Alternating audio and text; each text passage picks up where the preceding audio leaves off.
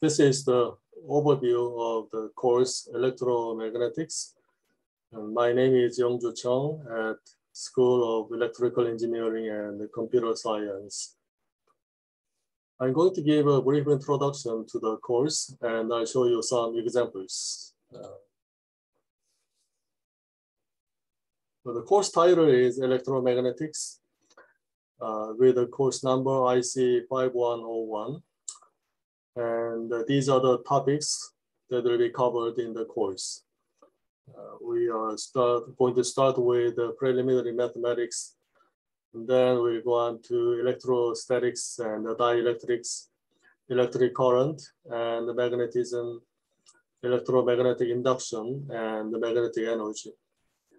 And then slowly varying currents, plasmas, and the superconductors. And then we'll discuss Maxwell's equations and the electromagnetic waves, dispersion and the dispersible media, radiation and electrodynamics, and then finally the special theory of relativity. We are going to use this textbook by Rice, Milford, and Christie, the foundations of electromagnetic theory. And then as a reference, we'll use Jackson Classical Electrodynamics. The course homepage is given here, and I'm going to post announcements, lecture notes, and homeworks, etc. on this homepage. This homepage is accessible within the GIST campus only. If you have any trouble accessing this homepage, you can send me an email to this address. These are the things that you need to attend the course. The textbook, as I mentioned, is given here. And you also need a computer with the Mathematica and the symbolic computing package installed. I'm going to make all the course notes using this software, Mathematica, and the symbolic computing package. And they will be posted on the course homepage for downloading before the lectures. For Mathematica, the official site license version 13.0 is available. And you need a GIST email address with GIST ACKR or gm.gist.ackr to use the site license. For installation, you can go to the JEOS system, then go to software download, and you will see Mathematica. Download the manual file, and you can follow the instructions for the installation. For the symbolic computing package, the package will be provided to the students free of charge.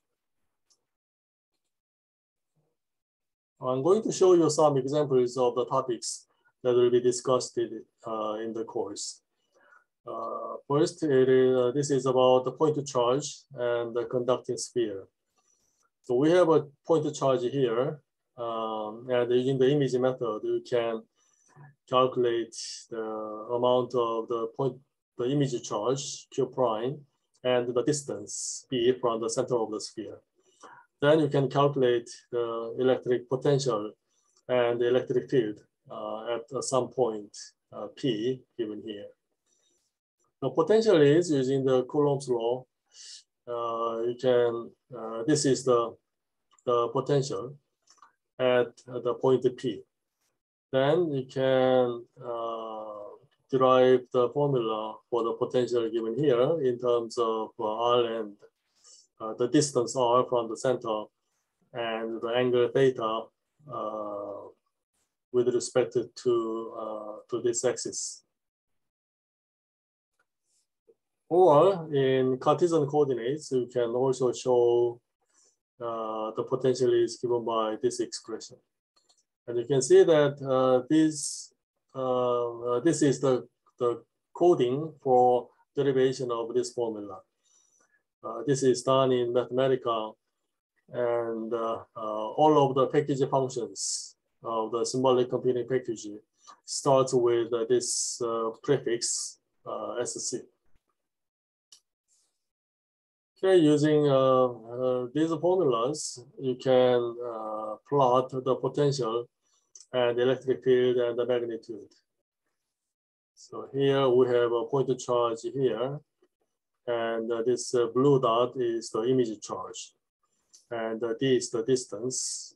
Okay, here D is equal to 3, and then if you change it, for example, if you put it closer to the sphere, you can see that the shape of the potential changes, and also you can see the distribution of the electric field. Well, if we put it farther away from the sphere, then this is the shape of the potential and the electric field. Well, if you put it very close to the sphere,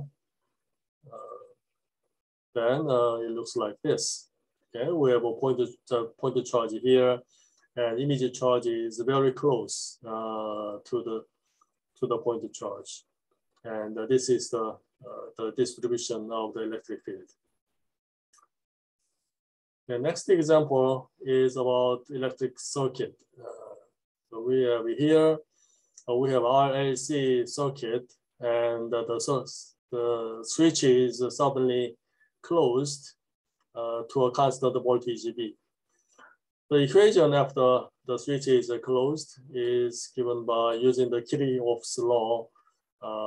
We can derive this formula. So V is the voltage, the DC voltage here, and R is the resistance, L is the inductance, and the C is the capacitance, and I is the potential. To solve this integral differential equation, you can use this function, SC intersolve, which is a package function with the initial condition I 0 at the time t equal to 0 is equal to 0. Well, for the underdamped case, when R is small, such that R square is less than 4L over C, then we have oscillation. So IT, using this function intersolve, you can solve this integral differential equation, and this is the solution. And omega n, this is the resonance frequency, which is slightly less than 1 over the LC resonance frequency. Well, when R is large, then this is an overdamped case.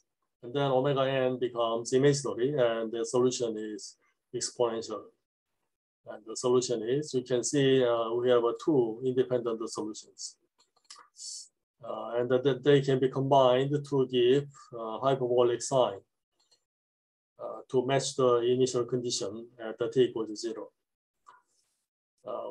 When R square is exactly equal to 4L over C, then this is a critically damped case.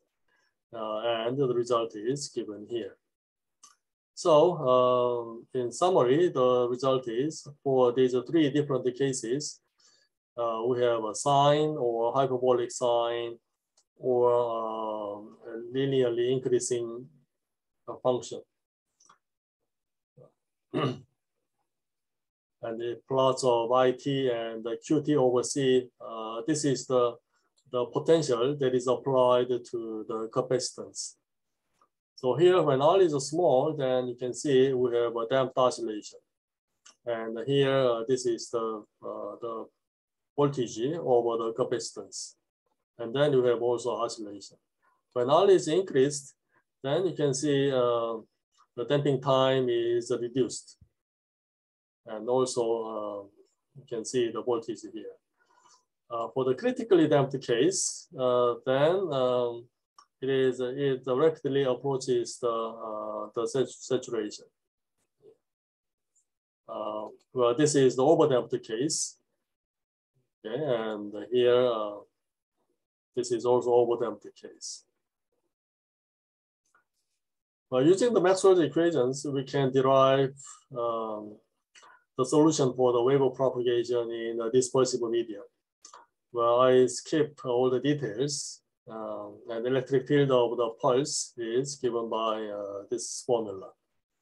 So delta K is the bandwidth. This is the group velocity, and the beta is this is for the dispersion, and this is a negative for normal dispersion, and the positive for the anomalous dispersion. So when delta K is large, then you can see the propagation, and you can see that well, this part is short wavelengths, and this is the long wavelengths. So this is the positive, and this is the anomalous dispersion case. When beta is negative, then here you can see the long wavelengths goes faster than the short wavelengths.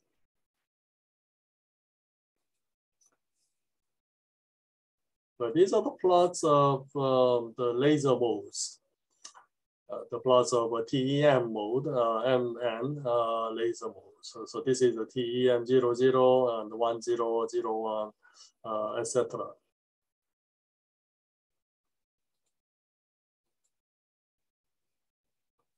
And finally, this is the reflection and refraction at the boundary between two dielectric media.